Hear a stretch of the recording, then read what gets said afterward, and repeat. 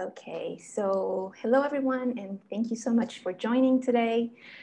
Thank you for the organizers for the invitation to speak today. And as you mentioned, I am now the head of the newly established Ancient DNA Laboratory at the Sackler Faculty of Medicine in Tel-Aviv University. And before that, as part of my research in Leipzig at the Max Planck Institute for Evolutionary Anthropology, I worked a lot on archaic hominins, Neanderthals and Denisovans. And today I'd like to talk to you a bit about what I've learned about these archaic hominins during my research. So Neanderthals first appeared in Western Europe about 430,000 years ago, and they gradually spread throughout Europe, the Middle East, and the western part of Asia until they disappeared about 40,000 years ago. Neanderthals can be distinguished from ancient modern humans by a suite of morphological features. However, and this is something I'll come back to, it is quite rare in the archaeological record to find full, well-preserved skeletons of ancient humans. And so typically, the past presence of these hominins at archaeological sites is deduced based on the type of stone tools that these people left behind. And it is these type of findings, the skeletal remains and the stone tools, that have fueled debates about Neanderthals ever since they've been discovered. Debates about their origins, their morphology, their cognitive ability, their behavior, as well as whether or not they interacted with ancient modern humans. And for the last 20 years, the ability to recover DNA from ancient skeletal remains have allowed geneticists to weigh in on these questions. And indeed, one of the main insights that came out of the sequencing of the first Neanderthal genome was that everybody that is of non-sub-Saharan ancestry living today carries traces of Neanderthal ancestry in their own genome, on average about 1 to 2%. And the way that this was interpreted was that as ancient modern humans came out of Africa some 50,000 years ago or so, they met Neanderthals that were already outside of the continent, possibly in the Middle East, and interbred with them. And then these ancient modern humans spread throughout the world, migrated throughout the world, carrying with them these traces of Neanderthal ancestry. In 2010, at the site of Denisova cave, a site in Siberia that is at the edge of the known Neanderthal world, a fragment of a finger bone belonging to a juvenile individual was discovered. And when the DNA of this individual was sequenced, something very unexpected was found. It was found that this individual fell outside of the variation of Neanderthal genomes. In fact, this individual and Neanderthals were equally distant to people living today. In other words, this individual came from a previously unknown population of archaic hominins, which were a sister group to Neanderthals. And based on the same analogy that Neanderthals were called Neanderthals since they were first found in the Neander Valley, this group of hominins were then called the Denisovans. Denisovans also left traces of their genomes in people living today, most commonly in Oceania and to a lesser extent in Southeast Asia. And from this, it was inferred that while Neanderthals lived in the West, Denisovans lived in the East, although the exact extent of their range is unknown. Now, since 2010, only 3 other remains have been identified as Denisovans based on their DNA, all of them from Denisova cave. And more recently, last year, a partial mandible that was found at the site of Baishia cave in the Tibetan plateau was tentatively attributed to Denisovan or Denisovan-like group based on a single amino acid substitution in its collagen sequence. Now, one of the reasons that we have trouble identifying Denisovans and also sometimes Neanderthals is based on the sheer nature of a prehistoric archaeological excavation. So to make this point, I'd like to take you on a sort of virtual tour of a typical excavation from this time period. And if you were excavating at a prehistoric site, what you'll find most often are these stone tools that I've already mentioned. You'll probably also find a lot of animal bones, sometimes carrying marks of having been butchered, processed by the ancient humans. And then maybe, just maybe, you'll find one, two, or handful of skeletal remains of the hominins themselves. But if you think about it, what you find the most is simply the sediment in which all these other finds are buried. And so based on previous evidence that DNA can survive in sediments over several millennia, back in 2017, we asked ourselves, could we retrieve hominin DNA directly from the archaeological sediments, even when skeletal remains are not found? So to test this possibility, we collected 85 sediment samples from 7 archaeological sites across Europe. And these are all sites where, based on the archaeological record, we knew that hominins once lived. And these are from sediments from layers dated to between 14,000 and over 600,000 years ago. We then took these sediment samples and, using a methodology that we developed, extracted DNA, isolated DNA of mammalian species, specifically the mitochondrial DNA, and then used a methodology to authenticate whether these come from ancient or DNA or present day contamination. And using this method, we were able to show that we were able to retrieve ancient DNA in sediments in 6 out of the 7 sites that we looked at. The only site where this did not work, Cône de l'Arago in southern France, these sediment samples were older than the other sediment samples by several hundreds of thousands of years. So here I'm showing you a snapshot of the taxa that we identified at the sites. Overall, we identified mammalian mitochondrial DNA from 12 different families. And these include taxa that are now extinct, but that one would expect in a Pleistocene context. For example, the woolly mammoth, the woolly rhino, the cave bear, or the cave hyena.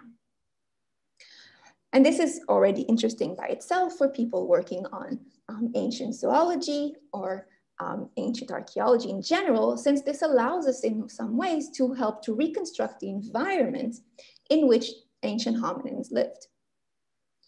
However, of course, we were interested in the ancient hominins, and by targeting using hybridization-based capture human mitochondrial DNA in the sediment samples that we collected, we were able to find traces of ancient hominin mitochondrial DNA in 4 of these sites. We then created additional DNA extracts and additional DNA libraries from all of the positive samples, allowing us to reconstruct between partial and full mitochondrial DNA genome sequences from 9 sediment samples deposited at these 4 sites. And we could then compare these to mitochondrial DNA genomes that had been previously reconstructed using fossilized remains. And when we did that, we saw that for 8 of the sediment samples, the mitochondrial DNA that we recovered from the sediment falls within the variation of Neanderthal mitochondrial DNA. However, for the last sample that was collected at Denisova cave, the mitochondrial DNA in the sediment clustered with Denisovan mitochondrial DNA.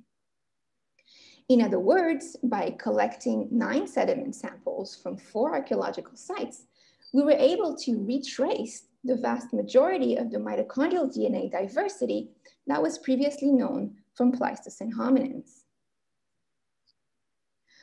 Our finding of Neanderthal mitochondrial DNA at the site of El Sidrón in Spain and Chekilskaya cave in Russia coincides well with the archaeological record in the sense that these comes from layers that are very rich in Neanderthal skeletal remains.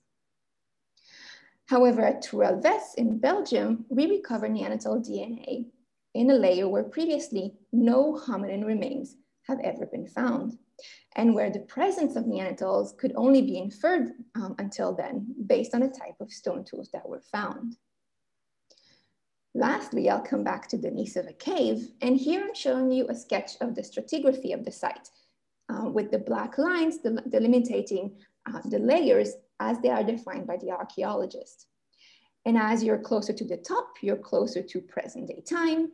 And as we go down the stratigraphy, we go further back in time. So we found Neanderthal mitochondrial DNA in the layer where previously a Neanderthal bone had been found. But we also find Neanderthal as well as Denisovan mitochondrial DNA deeper in the stratigraphy, allowing us to see that both groups of hominins were present in the region of the Altai Mountains for longer than previously thought based on the skeletal record. So this was a good proof of concept for us that the methodology that we've developed indeed allows us to look for hominin mitochondrial DNA in sediments, even when skeletal remains are not there. And we applied this method to a large array of archaeological sites, with one of the motivations being to look for Denisovan DNA outside of Denisova cave. Now, luckily, a team from the Chinese Academy of Sciences went to Baixia cave and sampled their sediments from 8 of the layers at the site. And using a methodology similar to the one we developed in 2017, they were able to show the preservation of ancient DNA in 6 of these layers, out of which in 4 layers, they found ancient hominin mitochondrial DNA. And when we look at these data, we saw that the hominin mitochondrial DNA that they recovered, shown here by the name of the site plus the name of the layer, here, here, and here, all clusters with Denisovan mitochondrial DNA. This constitutes the first genetic evidence for Denisovans outside of Denisova cave, and based on the dating of these layers, shows that Denisovans were present in the Tibetan plateau repeatedly from 100,000 years ago until at least 45,000 years ago. Now, I've talked a lot about sediments, but another source of potential DNA from archaic hominins is also the vast numbers of skeletal remains that are too small or too fragmented to be identified based on their morphology. As among these hundreds of bones, there could be hominin bones hiding in there. So one way to quickly and relatively cheaply screen these bone fragments to look for hominins is a method called ZOOMS, or zooarchaeology by mass spectrometry. This is a method by which collagen is extracted and using peptide mass fingerprinting compared to a database in order to identify the taxa from which each bone comes. Now, as part of a collaboration between the University of Manchester and the University of Oxford, ZOOMS was applied to hundreds and hundreds of bones from Denisova cave. And it is great that they persevered with doing this, because when they got to bone number 1,227, they finally found a bone that gave the signature of being of hominin source. This is a very small bone, only 2.5 centimeters long.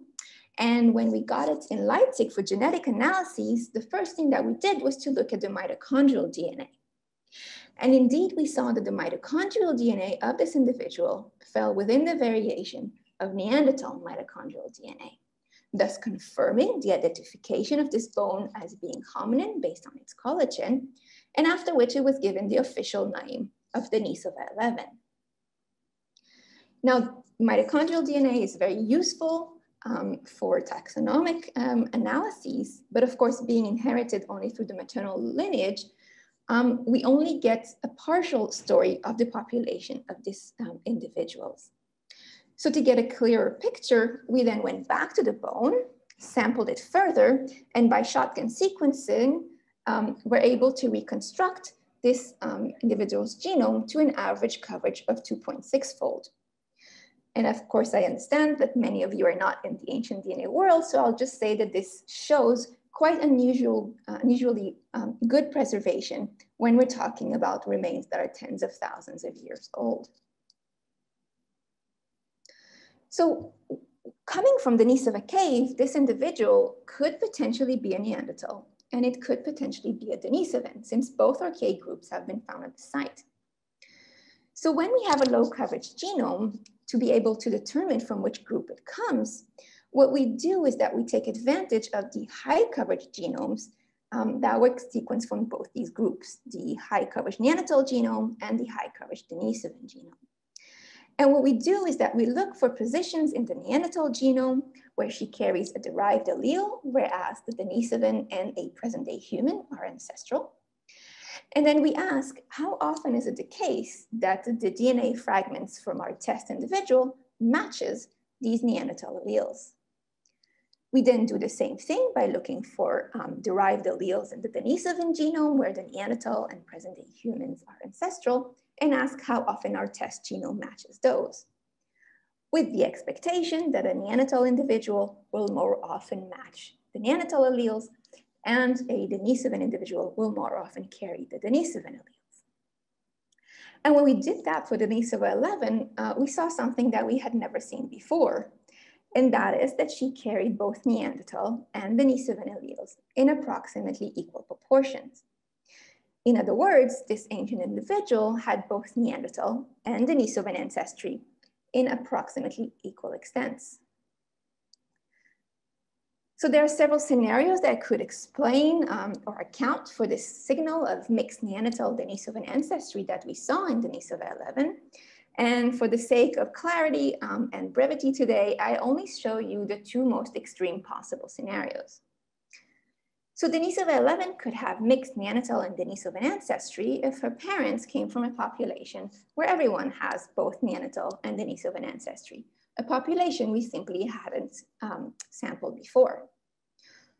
Or she could have mixed Neanderthal and Denisovan ancestry if she had one parent that is a Neanderthal and one parent that is a Denisovan. So to tell these two scenarios apart, we again make use of the high coverage genomes that we have available. And this time we're looking at positions in the genome where the Denisovan is homozygous for one allele and the Neanderthal is homozygous for a different allele. At these positions, we then draw randomly two DNA fragments from Denisova 11, and we ask, how often is it the case that one fragment carries the Neanderthal allele and one fragment carries the Denisovan allele, and compare that to our expectations under the different scenarios. So if I start with our expectations, under the scenario of a parental population that is of mixed Neanderthal and Denisovan ancestry, we would expect to see these cases where one fragment is Neanderthal-like and one fragment is Denisovan-like, shown in purple, in 25% of cases. Whereas under the scenario of one parent from each of these two different archaic populations, we would expect to see these cases in 50% of cases. And then we look at the real data and we saw that it fits best our expectation under the second scenario. This then allows us to reconstruct the family tree of this ancient individual, since we know she has then one Neanderthal parent and one Denisovan parent, and her mitochondrial DNA is Neanderthal-like. We were able to determine that Denisova 11 was the daughter of a Neanderthal mother and a Denisovan father. Our next step was to look at these cases where in two DNA fragments, one is Neanderthal and one is Denisovan, across the entire genome. And you see here on the y-axis, each lane is one chromosome. And as one would expect from a first-generation offspring of these two different archaic groups, these purple cases, these mixed cases, are spread out homogeneously throughout the genome. Except that we saw that there were 5 very small regions in the genome that diverged from the genome-wide average. And if I sort of zoom in onto one of those, so you see what I mean, in these very small regions, when you draw two DNA fragments from Denisova 11, they both tend to carry the Neanderthal allele. And that can only be if the Denisovan father himself had some Neanderthal ancestry that he then passed along to his daughter. We then did some simulation where we varied the amount of admixture between Neanderthals and Denisovans and the number of generations since the admixture event happened. What you're looking at is a maximum likelihood plot with the lighter color being more likely. And from this, we could deduce that the Denisovan father had a Neanderthal ancestor or ancestors some 300 to 600 generations before he lived. We can then take Denisova 11 and put her genome into context of archaic genomes that were sequenced before. So we only have one Denisovan high coverage genome, so the Denisovan father will be somewhere along this lineage, and we can infer that the lineage leading to the Denisovan father split from the lineage leading to the high coverage Denisovan genome some 7,000 years before she lived. So we place him here. Now for the maternal side, we know that there is the high coverage Neanderthal genome from Denisova cave and one from Croatia. And to our surprise, we saw that the Neanderthal mother actually has more genetic affinity to the Neanderthal from Croatia, and that she split about 40,000 years before that. So we place her here, allowing us to infer that Denisova 11 lived some 90,000 years ago. So this needs to be explained. How come Denisova 11's mother shares more genetic affinities with a Neanderthal that lived thousands of kilometers away compared to a Neanderthal from the very same cave? So one option is that the common ancestor of all these Neanderthals lived somewhere in the east and then gave rise to the lineage of the Altai Neanderthal, as well as to Denisova 11's mother's lineage, and later there were migrations towards the west, leading to the Croatian Neanderthals. Or the common ancestor lived more in the west, and there were migrations towards the east, leading to these two lineages. And these are two non-mutually exclusive scenarios that we could possibly resolve by sequencing the genome of older Neanderthals. Now, we haven't gotten there yet, but last year we were able to recover DNA from a 120,000-year-old Neanderthal from Germany, and we could test whether it was more like the Neanderthal from the east, the Neanderthal from Croatia in the west, or ancestral to both. And if you focus on the third type of analysis that we did, we saw that the highest support was that this individual already looks like what we see later on in Croatia, finding from support for the possibility of migrations towards the east. So in the genome of Denisova 11, we find multiple admixture events, once between her parents, and at least once in the family history of the father. And so one question that came up when we find this mixed offspring was, what are the odds of finding this in the archaeological record? So to try and get a grasp of this, I'm showing you here all the Neanderthals in blue, where nuclear DNA has been sequenced, the Denisovans are in red, and ancient modern humans that are at least 40,000 years old are shown in yellow. 40,000 years old, meaning they could have potentially met archaic hominins. And out of these quite few individuals, we have Oase-1, an ancient modern human from Romania, that based on his genome showed that he had a Neanderthal ancestor some 4 to 6 generations before he lived. We have Denisova 3, the high coverage Denisovan genome, where we also saw some traces of Neanderthal ancestry in her genome. And then of course we have this mixed offspring, Denisova 11. So looking at this, what seems to emerge is that admixture between these different groups of hominins must have been frequent. Of course, one must take into account that not all of these individuals had even the opportunity in their lifetimes to meet someone from another group. In fact, the overlap between Neanderthals and Denisovans may have been quite restricted, not only in time, but also in space. And it is that, along with the possibility of some incompatibility or selection against mixed offsprings, that makes us refine that statement by saying that at this time period and possibly throughout human evolution, admixture between different groups of hominin must have been frequent when these people had the opportunity to meet. And whether these genetic exchanges were also accompanied by cultural ones remains a matter of debate. And with that, I'd like to thank all my collaborators who participated in the work that I presented today. A very big thank you to the organizers of the symposium and to Science Abroad for the opportunity to speak today. And thank you very much for your attention. Thank you very much, Viviane, for this excellent talk. I would like to ask our panelists if you have any questions for Viviane. You can unmute, or you can also ask in the chat and I will ask. If not, we already have a Q&A from the attendees. On dead micelles, ask, what is the source of sedimental DNA? And if these are decaying bodies, why weren't bones found? Yes, very good question. The answer to which is we're not sure what is the source of DNA in sediments. It has been hypothesized before, and we also think similarly that any body fluid that you could think of could be a source of DNA in sediments. Possibly we're talking about fecal matter that sort of becomes sediments. And this is something we think because when we looked at the content of hominin DNA, when we take one sediment sample and sort of take little aliquots out of it, the content of hominin DNA is quite similar, it's quite homogeneous, making it seem like it's sort of spread out.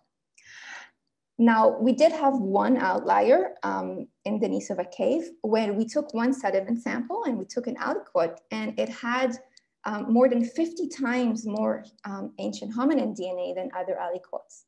And what we think happened there is that there was a tiny piece of bone fragment or tooth fragment that was sort of too small to be even seen or identified, and that was sequenced there. So it's not that there are no bones, it is sometimes they're just reduced to powder.